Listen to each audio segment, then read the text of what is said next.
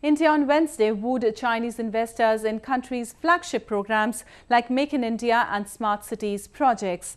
This came as Indian President Pranab Mukherjee is on a 4-day visit to China.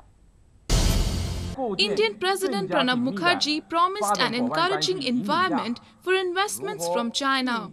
President Mukherjee addressed the India-China Business Forum in the industrial town of Guangzhou, attended by industrialists and businessmen from both the countries. To realize the full potential of our economic partnership, it is important to bridge the information gap between our business communities.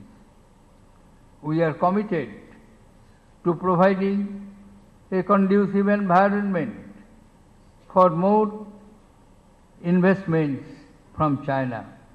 President Mukherjee also talked of balancing bilateral trade, which is now in China's favor. India would like to see a greater market for our products in China, particularly in sectors where we have natural complementarities and competitive edge.